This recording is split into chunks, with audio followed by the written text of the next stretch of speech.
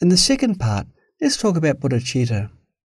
We will not discuss the specific methods of cultivating bodhicitta here, as they are explained extensively in other courses.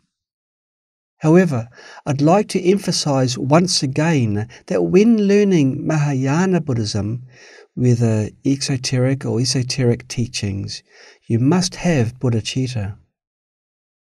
Without the Bodhisattva vows, one cannot receive the empowerment and therefore cannot receive the tantric vows. The tantric vows are the samaya vows. Without the samaya vows, practicing tantric teachings would be a waste of time. Therefore, among the three sets of vows, the lower vows are the foundation of the higher vows.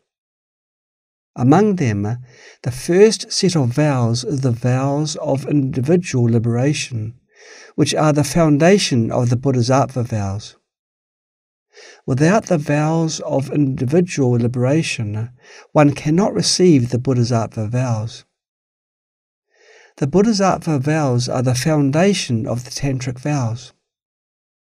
Without the Bodhisattva vows, one cannot receive the tantric vows. Therefore, studying and cultivating bodhicitta is an indispensable and important stage of Mahayana Buddhism, including both exoteric and esoteric traditions. Actually, those who study and practice the Pure Land School should understand that the entire Infinite Life Sutra is teaching us how to cultivate bodhicitta. Without qualified renunciation and bodhicitta, how can one resonate with the Infinite Life Sutra and generate great aspirations? Without bodhicitta, even if one recites billions of deity mantras such as Amitabha Buddha's mantra, if their motivation and practice are incorrect, they may immediately be reborn in the next life as fierce ghosts or evil spirits with supernatural powers. In better cases, they may become Dharma protectors, though they haven't achieved spiritual attainment. Those with strong anger will become fierce ghosts. Some people even engage in the practice of wrathful deities, which is even more terrible. When they recite mantras of wrathful deities and visualize, without generating bodhicitta, they may become evil spirits. Moreover, there is a misconception. Some people mistakenly think that simply reading the ritual of generating bodhicitta before starting their Dharma practice and reading the dedication prayer afterwards means that they have generated bodhicitta and are engaging in Dharma practice. However, I have to tell you that this is completely wrong. Reading the ritual is not equal to generating bodhicitta. While the rituals are about generating bodhicitta, simply reading them doesn't mean that you have truly generated bodhicitta from the bottom of your heart. To generate bodhicitta, we should begin with recognizing all sentient beings as our mother and recollecting their kindness. You should genuinely accomplish each step before moving on to the next step. The strong intention to repay the kindness of all sentient beings, boundless loving kindness, boundless compassion, and great aspiration should be cultivated step by step in order to eventually generate bodhicitta. Only by studying and practicing step by step can we cultivate bodhicitta. It's not easy to genuinely recognize all sentient beings as our mother and recollect their kindness. If you haven't studied it, you won't understand it. Currently, we still lack compassion and have strong anger.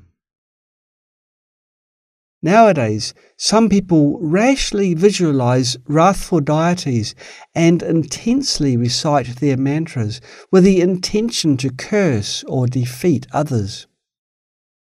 They have turned these sublime esoteric practices into black magic. Generally, ordinary people won't be reborn as fierce spirits, but those who recklessly recite the mantras of wrathful deities are likely to become demons. What a pity! Those who have realized no self in person or have generated bodhicitta will never end up like this. Therefore, no matter which Mahayana tradition you practice, bodhicitta and the view of emptiness are indispensable. I believe that when every genuine master gives Dharma teachings, especially when transmitting the practice of deity mantras, they will definitely emphasize the cultivation of bodhicitta. However, nowadays there are many self-righteous people, which is problematic. Some people, after reading some rituals or books on bodhicitta, believe that they have already generated bodhicitta, but in reality they haven't. They are far from it. They just know the concept of generating bodhicitta. There are many such people. The meanings of renunciation and bodhicitta are profound. Only by personally experiencing and cultivating them in daily life can we understand their greatness and necessity. This cannot be comprehended merely through listening and contemplation. In China, most people haven't encountered qualified spiritual teachers, and many people simply study by themselves. Female practitioners are relatively better because they have better faith. Many male practitioners cling to their own knowledge and views. Why didn't you attain enlightenment in your past life? Because you cling to your own knowledge and views and don't want to follow a good spiritual teacher. You are arrogant. After reading a few books, you are more inclined to believe in what you have realized by yourself.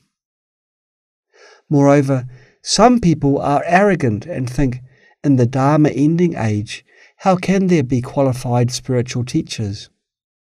They believe that there are no qualified spiritual teachers and that it is enough to rely on oneself and simply read sutras by oneself. Such people are followers of the two jewels. In the Dharma ending age, there are fewer and fewer qualified spiritual teachers, so we should cherish them. On the other hand, this is a very good era, and we are fortunate to be born in this era. Now it's the time for the Dharma to flourish and spread. We have the Dharma and the lineage, so you should have faith. In the coming decades, the Dharma will be widely propagated and spread all over the world.